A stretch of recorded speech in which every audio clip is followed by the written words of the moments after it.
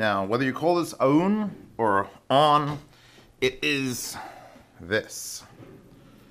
The X1s, their 5th revision DAC amp combo. Now, as you see here, I've got the shit smear, whatever you want to call it, the SMSL Sanskrit with the FIO, and then there's this. Now, this is an all-in-one, so DAC and headphone amp. It runs roughly the same price as these. It's $250. This is about, at the Uber, it's $250, and these two together would be about $220. So, what's so special about this? Well, DSD capable, just like the Sanskrit. Again, Shivmati is not DSD capable. Not a huge deal, not super interested in that, but has all the bells and whistles that we're looking for. Coaxial in, optical in, USB in, just like these two.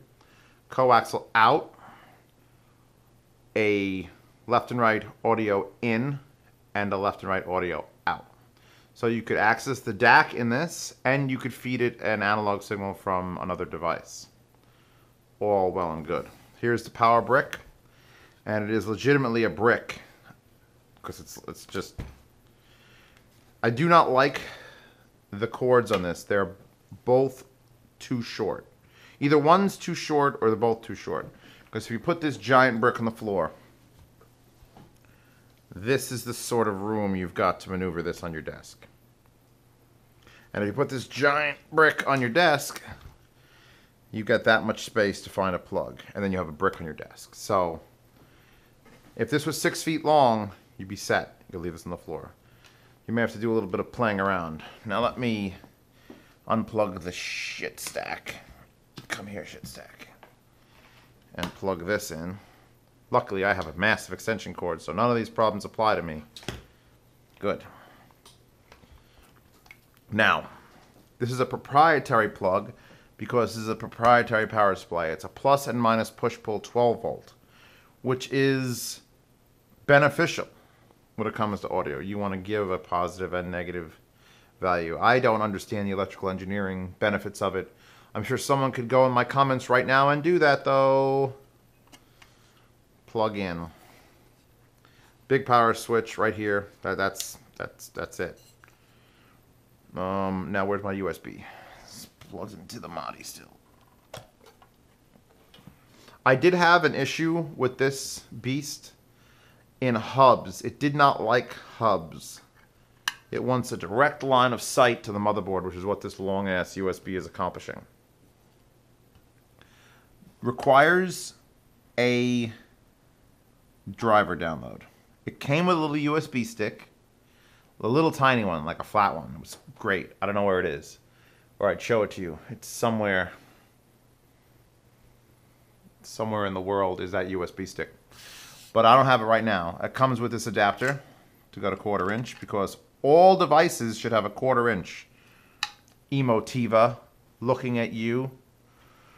Just for longevity of the plug in the device. Now, so you turn it on. We've got it plugged in.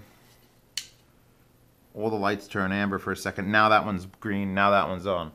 Now it should just be set because I've already installed the drivers on my computer here.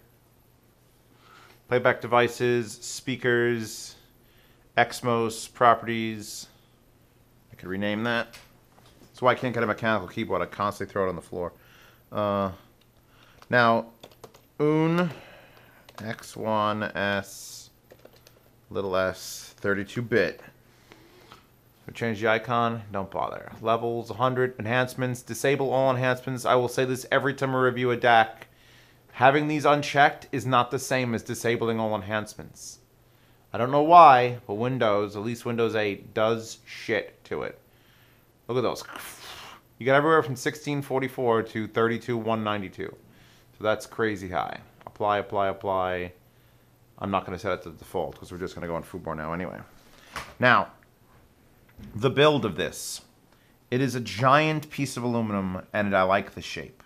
It's got a slightly curved top. It's hard to tell, but there's a slight bump there, which doesn't really hinder putting things on top of it. If you wanted to put something with rubber feet on it, still going to work. It's just a design feature. There's little slots in the side, and if you want to, if your desk is sort of crowded, like this one currently is at the moment, you can run this like that. It will sit perfectly on its side and give you access to the volume here and plug here and power and switch there. So that is a possibility. You're not being a hacky bastard if you do that. I've run the outputs of this, because it has outputs from the DAC, into my E9K and compared the headphone amplifiers. And I think this one has a slight advantage. I don't know what that advantage is. I'm not going to attempt to put it into some audiophile wording where, oh, the pleasure of the highs really melded with the mid-ranges speed. And no, none of that. I'm a very simple reviewer. I now have these two. Probably like this better. Now this is a much simpler unit. I mean, it has a USB in, but that's only if you use this. So this is just a plain old dumb. Yes, plain old dumb headphone amp. Just like this is a plain old dumb headphone amp. You're getting this because it's all in one. Good. If you need it all in one, if two things and connecting them together is not your style, these three setups cost the same amount of money. This one's benefit is it's made in America.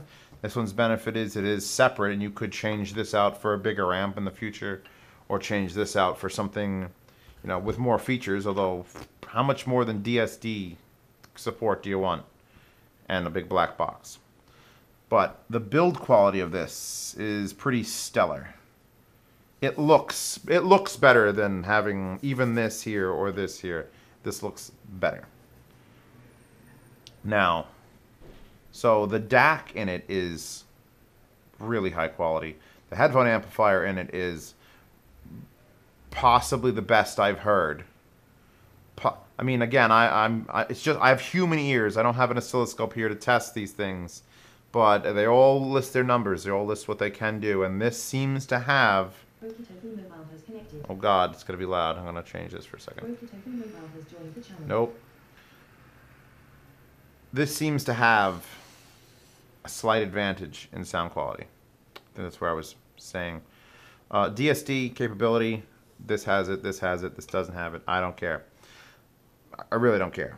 Until I have a reason to care about DST, I'm just going to sort of like shrug it off, like smart TV features that 5 years ago I didn't need because I had a computer hooked up to my television. And now if I want to just watch something on Amazon, it's pretty convenient just to be like, buh. So, or cast from my phone straight to that. Oh, did you see this video? Boom, and it's on there. So eventually in the future, I might give a shit about DSD, but right now I do not. What I give a shit about is this headphone amp and music. See, that's the big problem with people, and you people watching, this is your problem too, is you're all here watching said review going, oh, I need that DAC, but why do you need it? To power your headphones, because your headphones are so, but why? It's music. Am I wrong? Or do you people just sit there and rub your equipment down? Because I know when I went to the Rocky Mountain Audio Fest, 80% of the people there presenting don't give a fuck about music. They're just there to rub things. Oh, look at the numbers in the spec sheet. This is $40,000, this DAC. I touched a $40,000 DAC. Was not impressed. Chris Cornell's Songbook is an album everyone that's watching this needs to go now and purchase. Of course, I found it, and it mind-blowingly good is how I'm going to describe it. Every track but Black Hole Sun. I love Like a Stone. I discovered it on Tidal on my phone, and I had to obsess over it for a while. It deserves a spot in this review. This is the headphone amp DAC combo that I pulled out to listen to the Chris Cornell Songbook from 2011. It just is. Because whatever little tiny bit better than it has than my FiO can produce, I wanted to take advantage.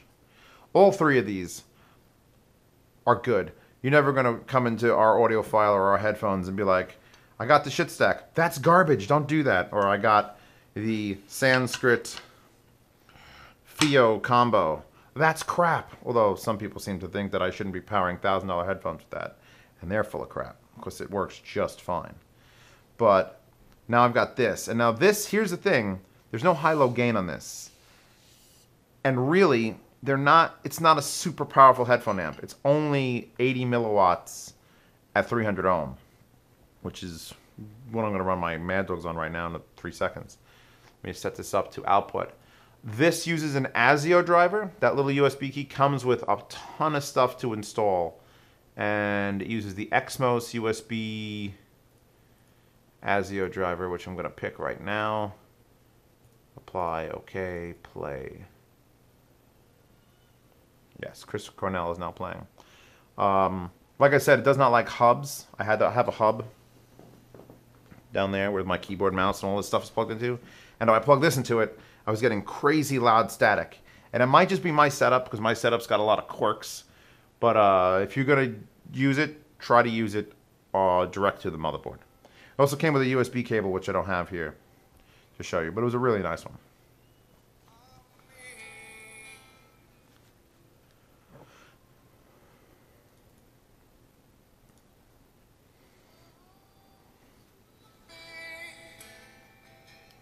So, half gain is powering my Mad Dogs to listenable volume. Full volume is damaging, but I still don't think this has the power to reasonably push 600 ohm headphones. If you've got really, really hard drive headphones, this may not be the DAC amp. But then again, I don't have anything to test with. So if you're in the comments, if you own one of these, or you're going to own one of these, you have owned one in the past, or if you're owning themselves, please say whether 600 ohm headphones will work on this. Because if they do, then this plays 100% of the headphones you'd ever really need to buy. Anything beyond 600 ohm or something that's retarded like the Abyss, you're spending $4 or $5 grand on headphones, you're not buying a $250 DAC amp combo. But these are the 3 DAC amp combos that you can consider. This is just the prettiest of them. And again, I don't like the stack as a stack. Oh god. There's a stack for you people who are hardcore. And remember people, this is all just for music, all right? Because you love music. Don't do this for hardware. If you're gonna get one for looks, this is probably the one you're gonna get for looks. Stand it up on end. Stand it up this way. Oh god, glass surface. Slippy glass surface. This also comes in silver, by the way, which if you have nothing but black stuff in your desk, get it in silver, because I like a bit of a standout. The things I've done for all that I've been. I can't sing like Chris Cornell. It's unfortunate. I wouldn't be doing audio reviews if I could sing like Chris Cornell. I would just be recording myself and playing it back. So yeah. Enter another option in the $250 I have to spend on DAC amp. It is very heavy too. Like, holy crap. Definitely. Well, the shit stuff is pretty light, actually. This is some light shit. This is a little bit heavier, this shit. But this is 2 cases, and this is 1 case. So you got optical, you get coaxial. So you can run game consoles, you can run a Chromecast into this. Audio out to a desk amp, SMSL SA60 or something. It's a good solution. This is a good all-in-one solution to consider. These are pretty much the only 3 sub $300 solutions you need to concern yourself with. You're either getting the black stack of mixed components, or the shit stack, or now the X1S. And that's it.